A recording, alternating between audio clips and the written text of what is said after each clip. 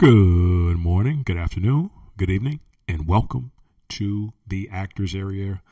I'm your host, Sean Robert Grant, aka Reverend Sean Robert Grant, known to some of these in these parts here. And welcome to the Actors Area once again. Happy to be here with you. Happy to share this platform, and thank you in advance for all of the support coming in. You guys are amazing. I appreciate you.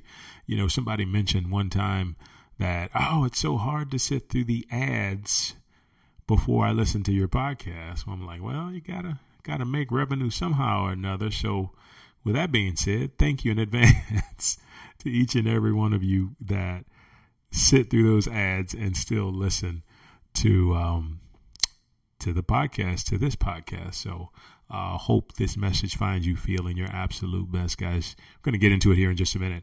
If you have any questions, any comments, any feedback you want to shoot on over to me, send me an email at shaung04@gmail.com. And if you know me personally, then you can send me a text or Facebook message, Instagram, whatever it is. Hell, we're all accessible nowadays in a lot of different ways. So I'm sure you can get in contact with me if you really wanted to. Just to let you know that you guys that have been chiming in, it's been absolutely great and terrific to really hear your thoughts. And, for me, it's about sharing. It's about uplifting. It's about empowering. It's about using my experience to help humanity, help all of humanity, and honestly just glorify God with the blessings and the talent and the gifts that have been bestowed upon me. So, want to let you guys know. Thank you so much for that.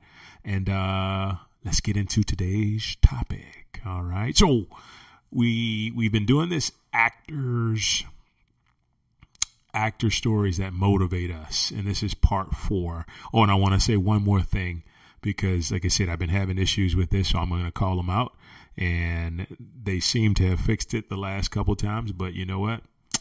I'm not going to take my foot off the gas under any impression. I promise we'll get started after I do this, but I got to say this. Spreaker, I don't know, I think it's AI that says it has been detecting music within my podcast, and so they will basically take the podcast down on all of the platforms. It's faulty.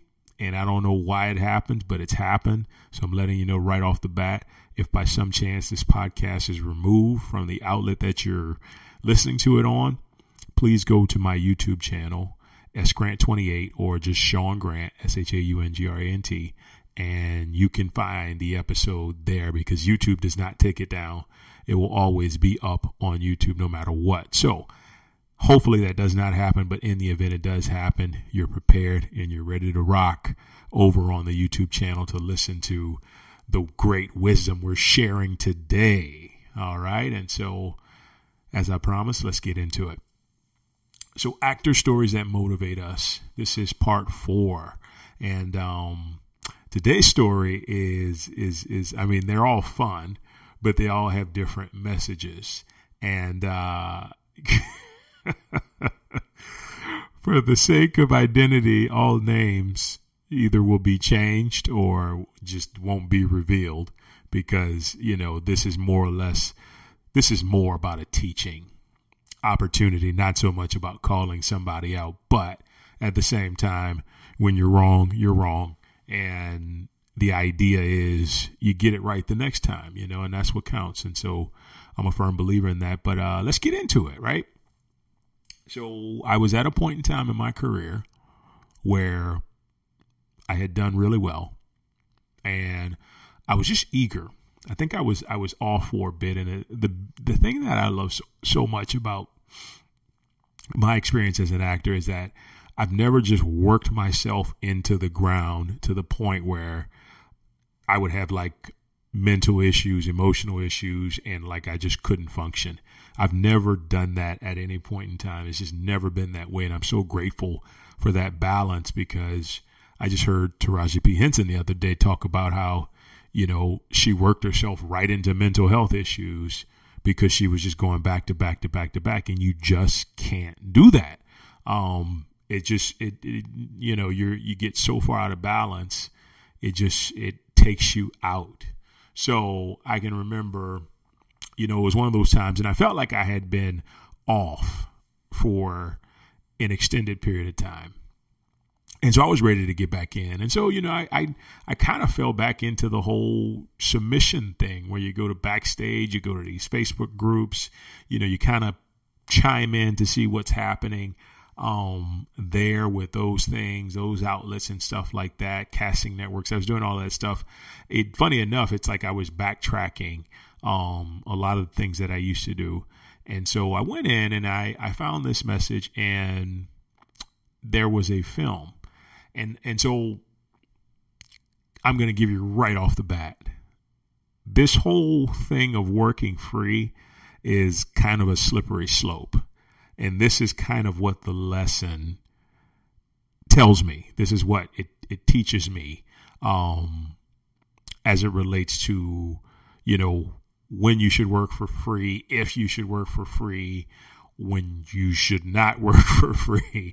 There's a few things to really cover, but I'll get to that here in just a bit. I just want to get into the story.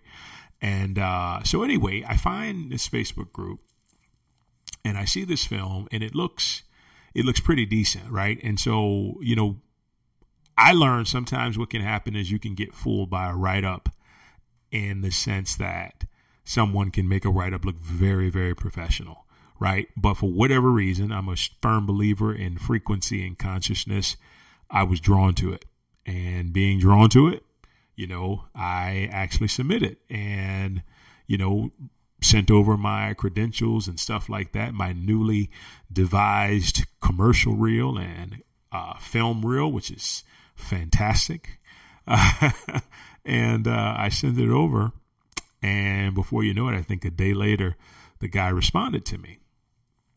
And so, seemed like a nice enough guy, and I felt a good vibe about it. And he's like, well, I feel like I'm going to offer you the position of SWAT. And I was like, oh, okay, that's awesome. Because, I've been watching a lot of SWAT, and I've been studying up on that. And I really love the military, law enforcement roles. I've just resonated with that for some reason throughout my career, but I just love that. So I was super excited about it. And, we chatted over email, and then he gave me the date where we would have a table read. And so here's what I want to tell you. Not to sound like a snob, but when you're starting out and you're really trying to build credits, and at this point, look, I'm gonna tell you, I'll be honest with you, I had more than 50 something credits, probably even more when you think about commercials and industrials, independents, all that stuff. I had so many different credits, but I was so eager to get back on to a film set to just express myself in that creative outlet that I was willing to just pretty much do anything. And what that told me in hindsight was that I was impatient. Instead of doing like I had done and allowing things to unfold in a divine way and come to me, through universal intelligence, I decided I was going to jump the gun. And so I jumped the gun, and here's what happened. So I clear my schedule out to make time to do this digital table read. And so I get there, and, everything is it seems legit, and we start rolling along. And I'll never forget, the thing that was most startling to me was one guy was basically driving while on the was on the table read, right? And he was driving, and I was just like, wait, what? And he's like, no, I got this. I'm like, wait, just hold on, no. And sure enough, he was attempting to read his lines while he was driving. So immediately, and like I said, you got to be really, it's a slippery slope, right? But you have to be mindful of when you judge. But at the same time, if someone is driving while doing a digital table read, that's one red flag that pops up, right? So I'm like, okay, you know what? Like, I'm not one to focus outside of myself, so I'm just going to focus on me, and we're going to go from there. And so we get rolling, and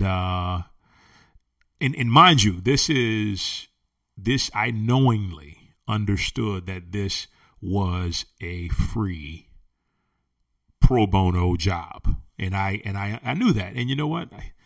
The beauty of it is, I was and still am in a really strong, prosperous financial position. So it wasn't a case of me needing something from this individual, but it was a freebie, so to speak. And I've always had issues in the past with freebies, but I said, you know what, I'm going to turn over a new leaf. And so, all right, the podcast, the digital table read continues. And, you know, I'm a people observer, especially when you're on set, because you always want to know who's who, right? And how does one carry themselves, and how does one interact with other people. And I just noticed that there's one guy who just is like, you know, he must have thought he was the second coming of Denzel or something like that. And he just spoke that way. And, you know, not to be petty, but I'm like, you know, I want to look up this guy to see like who he is, because he's really flexing, so to speak, in a very egotistical capacity. And so I was like, I got to know who this guy is. And come to find out, he had like 2 credits. And so, you know, I'm at that place. I'm like, you know, I'm not one to judge. And then the guy who was actually emailing me, who was actually the producer of the film, he starts and he says, okay, here's the deal, guys. We're 9 people short of what we need in order to do this film. I'm like, oh, 9 people? I was like, we're shooting pretty quickly. But I was like, okay. He's like, if you know anybody that wants to be a part of this film, that would be awesome. I'm like, okay, yeah, you know what? Fair enough. He hadn't had a chance to cast everything just yet. And then he says, so in a moment, we're going to break down the script, and then we're going to go to everybody's responsibilities and what they need to do. And I think to myself, I'm like, responsibilities? Like, isn't my responsibility to show up and be the best that I can and act and, you know, receive a credit and get some film afterwards? Is what I'm thinking to myself. And come to find out, that wasn't it. That wasn't just it. So once again, I tell you guys, be very mindful of going into a pro bono, a freebie situation, and understand all of the terms. Okay? Understand every term that is being laid out in front of you, because I'm going to tell you and be honest with you, because that's the only way I learn. That's the only way you guys can learn. I was completely unaware of my own fault of the terms that were on the table. And that threw me for the biggest loop. I can't even begin to tell you. So anyway, they start to continue. The guy's reading the script from like literally driving in his car at the same time. The other guy is basically telling everybody else what to do without really any type of acting background whatsoever.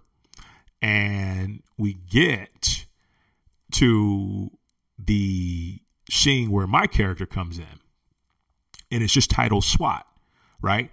And so I start reading, and then all of a sudden another guy on the table starts reading the same line. And I was like, oh, my bad. I was like, it just, I thought this was me. He said, oh, that's you? Oh, because I thought it was me, right? And we're like confused as hell. And the guy, you know, who I had been corresponding with, he tells me, he says, oh, so you know what we're going to do? We're actually going to improv, and we're going to add lines on the day of, right? When you guys show up and stuff. So we won't even really worry about that right now. And I'm like, wait, what? Like, like why? And so I thought to myself, and this is all of my years of experience, like really starting to question how could I be in a position that I'm in right now at that time, at that moment in time?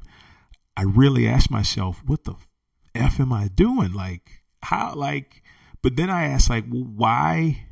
I get improv, but why put two characters into one and then not clarify with them who was who? And this just created such the biggest confusion. And I'm just like, yo, man, this is kind of whack, right? This is like really jacked up. So I keep my cool about it, because I'm, at the end of the day, I'm a professional, and everybody keeps telling me that I'm just a professional. I'm just a professional, man on fire. But that's the truth. I'm just a professional. So I keep my cool about it. And, we get to the end of the script, and then all of a sudden,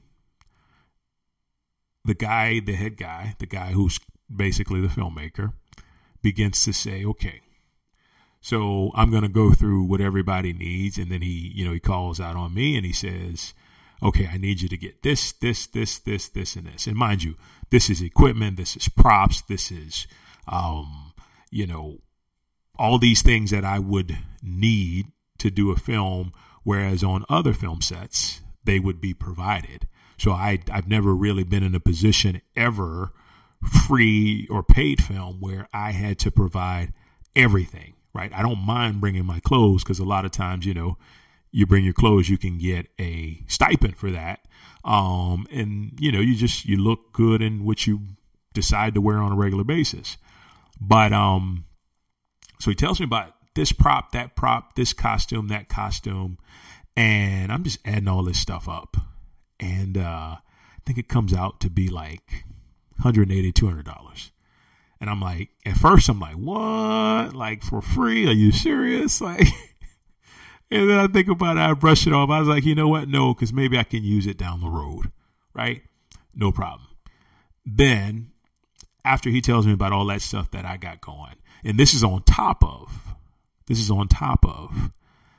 the idea of not having set lines. So the thing, if you know me, and for those of you that don't, when it comes to acting, preparation is like the number one key. I will spend sometimes up to a couple weeks breaking down lines, breaking down a backstory, reciting lines, speaking them into a voice memo, like reading, listening, and saying them out loud. I will spend weeks on hand sometimes doing that to make sure that I am completely and utterly prepared when the day comes. God took that right from underneath me. So that internally was frustrating me a little bit. And then on top of that, I got to go spend $200 on my own gear. And then on top of that, right, I've got to drive 50 miles away from my home, 50 miles there, 50 miles back, right? No gas stipend, no anything. And then to top it off, I don't eat meat. So I'm basically 90% vegan, or 95% vegan, 5% vegetarian. And so I have food allergies or restrictions. Didn't ask about any of that stuff. And so I'll tell you what happened next. We get off the call, and for some reason, I'm just in a good mood and I still feel good about it.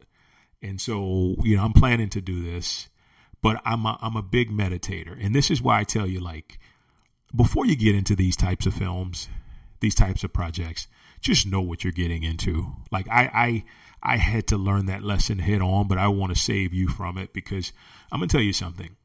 There are two types of individuals in this world.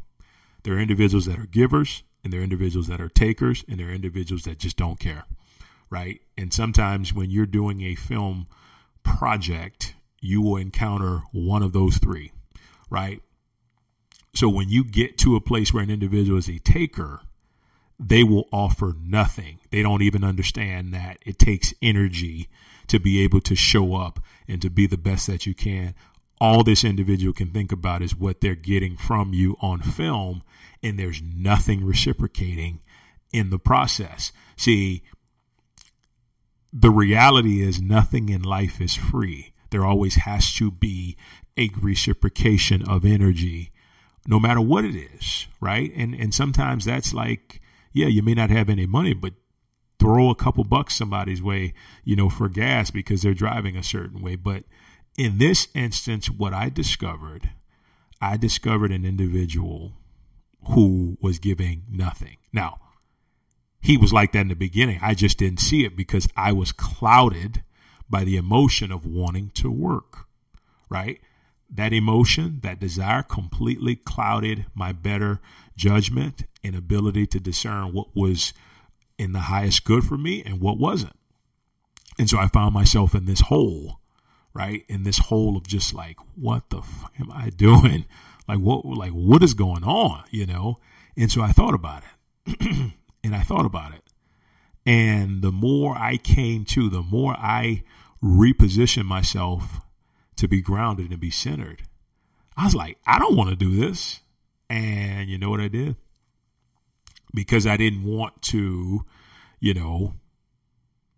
for me, and this is another lesson.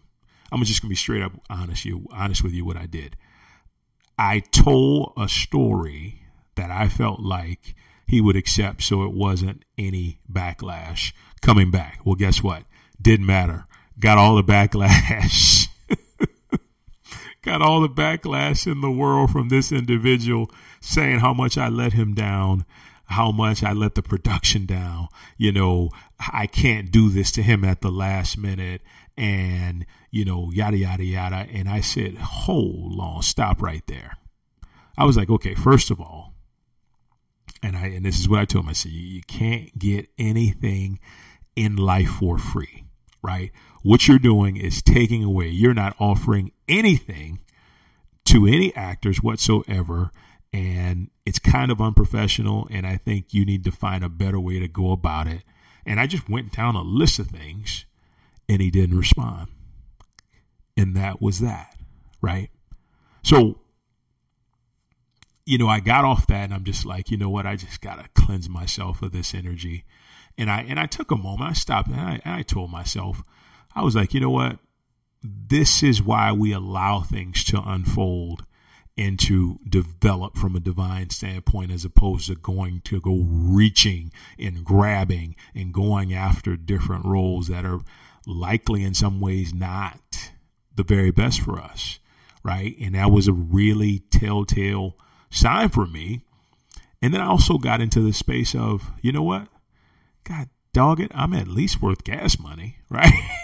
I'm at least worth, a vegetarian meal. Like, it really kind of helped me to figure out, like, with my self-esteem and my self-worth, like, what am I going to put up with, right?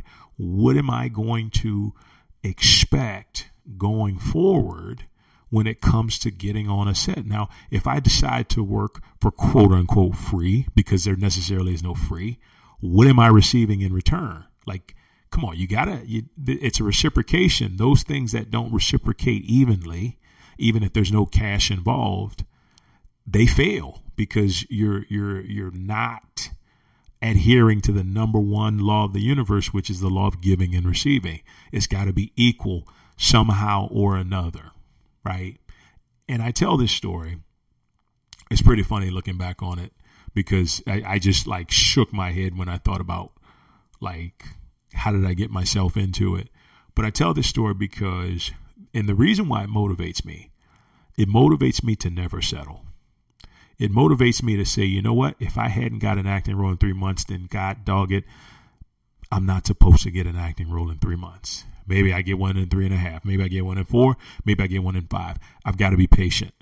I can't force things to happen. See, society would have you believe that you need to force and take action and make things happen. But you know what? You step on the universe's toes when you do that, and you step into things that don't serve your highest expression.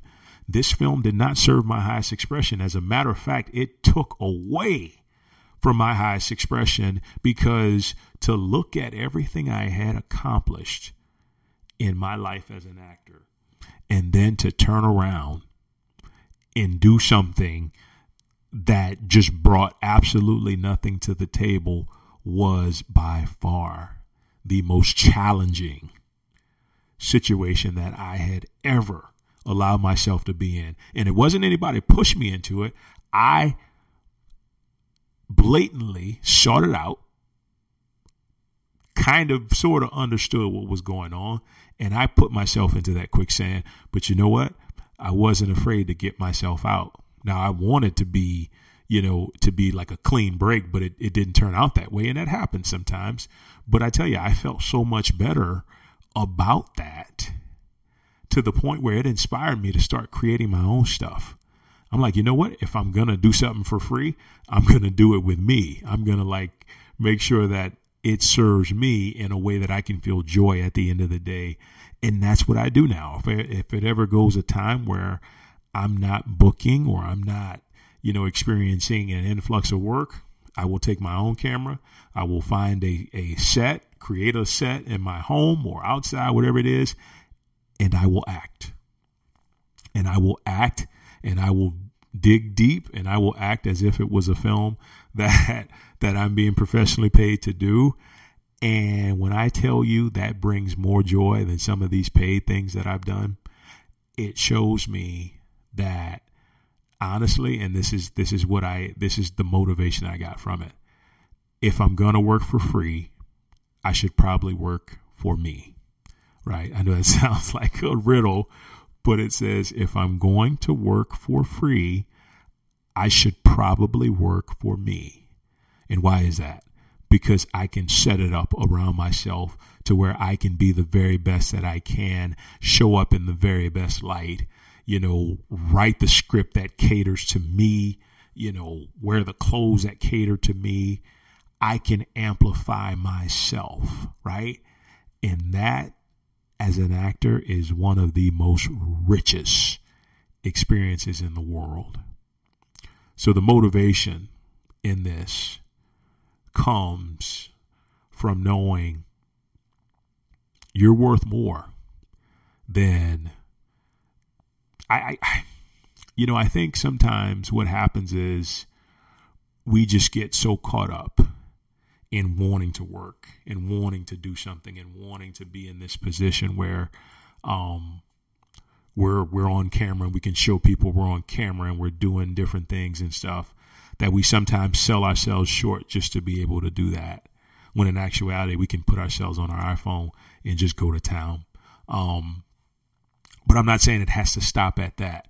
What I'm saying is use my story as an opportunity to be motivated to know your worth, to understand your self-esteem, to not settle for something so far less than what you are when you've put in the work to be the very best actor and performer that you can be. You deserve better, right? I deserve better than that, and that's why I broke free from it. And never be afraid to do that. Never be afraid to shoot something down if you feel like it's beneath you. Some people may try to call you ungrateful, but I'm going to tell you what. Your heart knows, your intuition knows what's resonant and right for you and what's not. And you got to trust that. And when you trust that, and when you believe in that, you're not afraid to make the decisions that serve your highest expression. And when it serves your highest expression, I guarantee you it's going to feel like the best experience ever, no matter how much money you're getting from it, no matter how much of anything you're getting from it. You're going to feel alive doing it. And that's what the whole point of being an actor, performer, creative is all about, right? You want to feel alive while you're doing stuff, not dead, not checked out, not mumbling and griping and grumbling about, what you're not getting. That's when okay, I got to rethink this stuff and figure out where I'm not getting it. And once you find out, once you get that clarity, then you can set yourself on the road to getting exactly what it is that you need. I promise you, it's going to elevate you to new heights, and it's going to also encourage you to be more creative on your own as an actor, as a performer. Guys, with that being said, thank you for tuning in today. That ends our message. If you have any comments, questions, feedback, please write to me at shaung04@gmail.com, and I will get back to you as soon as I can. But that, like I said, wraps up today's episode. Thank you guys for your support. Thank you guys for tuning in. Thank you guys for listening and really taking to heart the things that I say and share. And use it to your advantage. Like, don't stop. Go get what's yours. Success, fulfillment is all out there for you. You just got to make up your mind and do what you need to do. With that being said, happy Thursday to you. If you're in the States, wherever you are, have a wonderful night, day, evening. Take care. Bye-bye.